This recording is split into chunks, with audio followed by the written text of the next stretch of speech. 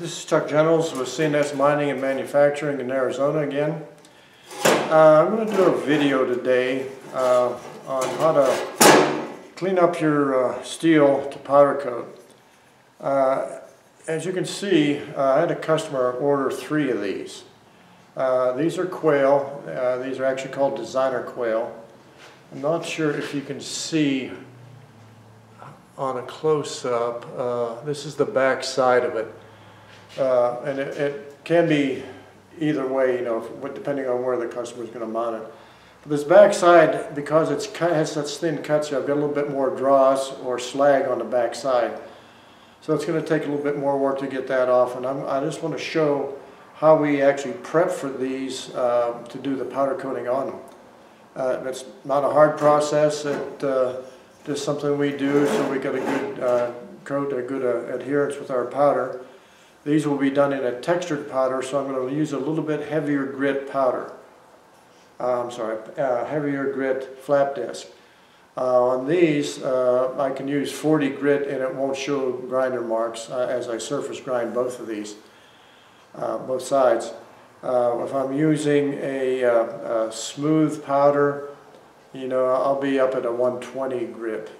But on these it'll be 40, so give me a second to get the grinder set up and we'll see how it goes. Alright, I'm back. One thing we always do, whether we're powder coating or using grinders, we do a dust mask, gloves, and ear protection.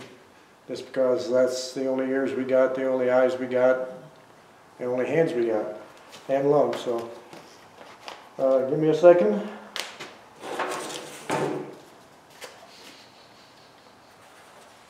I hope you could hear well while I've got this mask on, but this is a magnetic vise.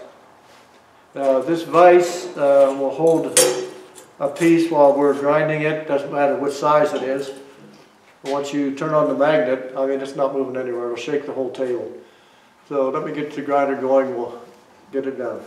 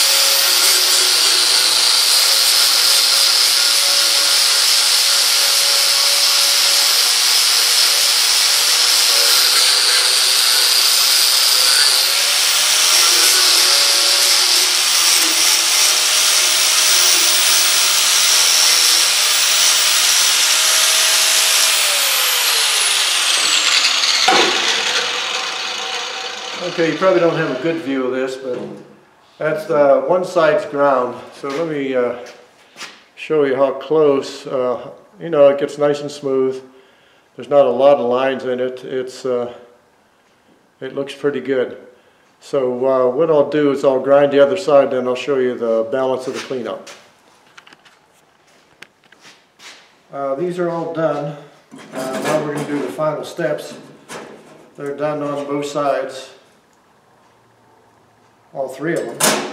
So the next step is to wipe it down with acetone, and that's merely to get any surface oils off. Powder doesn't like surface oils. Not using gloves on this, it's probably not good, but I'm just not doing it. I've been doing it for years and never had a problem. So what we do here is just wipe down both sides and then just let them dry. And we'll just let them dry right here on the table. You know, and one thing I wanted to say about the grinding portion of this is if you're grinding on a piece of steel like this that you're going to finish with powder, you don't want to linger in one spot and have that grinder, especially with a 40 grit like I'm using, and grind a ridge into it. You know, you'll never cover that with powder. It will seek the highs and lows, and it just won't do it. So, you know, keep the grinder moving, just like if you were doing a heat paint. Just keep it moving and don't linger anywhere and make big gouges. And then we're just wiping down with this acetone, so that's all done now, and I'll get that out of the way. So next, what I do, and this is just to get the little particles of the rag off. Take a Bernzomatic and just hit it real quick. You're not trying to heat color, you're not trying to heat it. You can see the sparks coming off it. And that's little pieces of that rag. Then we just lay that one down and get another. If I could pick it up, I could get another. And, you know, just do the same. My fans keep the acetone fumes out of here, so that doesn't cause any problems.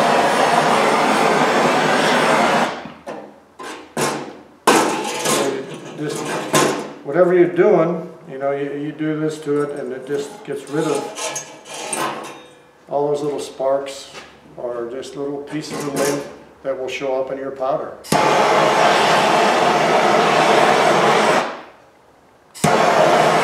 You don't heat it crazy, you just want to knock the stuff off it, and that's it. Alright guys, this was just a really quick little video on how to treat this before you powder coat. If you watch my other videos, it tells you how to powder coat and or to heat paint, whichever you're going to do. Now if I was going to heat paint these, I would go over them again with a 120 grit and get it almost like a mirror, and then do the heat paint on it and then clear coat it. And that's it.